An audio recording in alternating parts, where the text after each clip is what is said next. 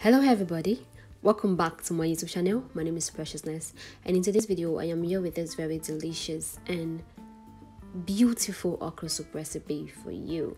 Don't go anywhere. So the full ingredient list will be in the description box down below, so make sure you check it out. So the first thing I do is to cook my meat. Here I have some beef, shaki, cow skin.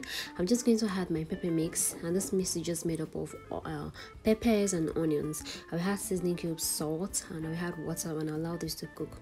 So this has been cooking for a few minutes and our beef is soft. Meanwhile, the cow skin and the shaki is not yet soft. So I'm just going to take out the beef and I will allow the shaki and more cook further. So this is my okra. I just love cutting my okra into two different sizes and shapes, and then I'm going to just blend little into a puree. So now I'm going to make a pepper mix using 3 Tatashe, 2 chumbos, some yellow peppers, and the other small red peppers.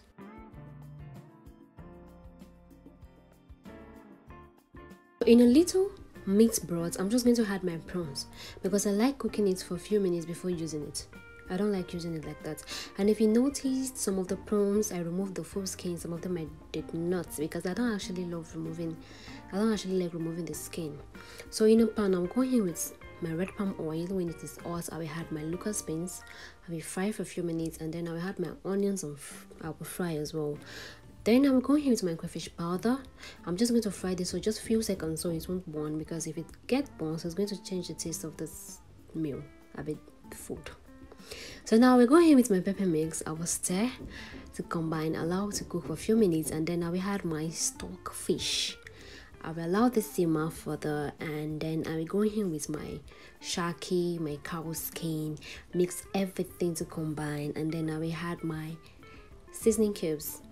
So at this point, I do not add salt because I'll be making use of the meat stock, and it also contains salt and seasoning cubes, so I don't want it to be too much, so I will not add at this point. So now I'm going to add my meat. I will stir everything to combine, and I will add my chicken. I will add my meat stock to this.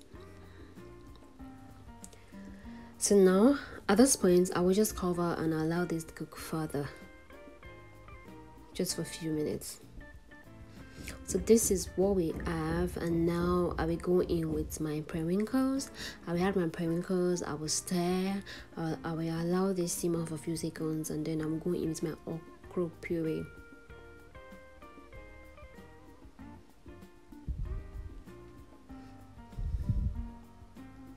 So this is not compulsory, just that I just love using it because I like the texture and everything it gives. So you can skip, it's not compulsory. So after then, I'm going to add my remaining crayfish powder. I add my salt because I tested this and the salt was not enough.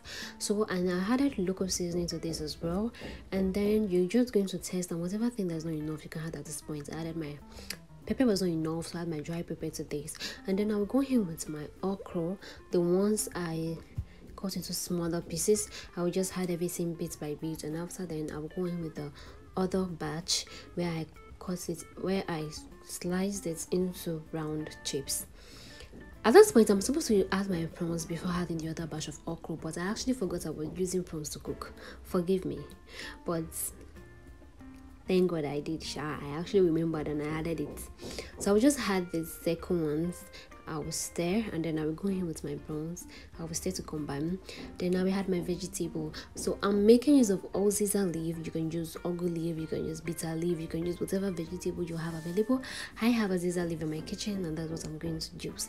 So after that, I don't like cooking my vegetables and my okra. I don't like them to be too cooked. So at this point, I'm just going to take this pot off the heat. Our soup is ready. Can you see how beautiful this looks? Can you see how it looks? It's even tasty even better. Try this and let me know what you think about it. Don't forget to subscribe to my YouTube channel, and also hit on the notification bell so you get notified whenever I upload a new video. Don't forget to share this video with your friends and family, and also like this video. Drop a sweet comment for your encouragement, of course. Thank you so much for watching. I will see you in my next video, so please don't miss me too much.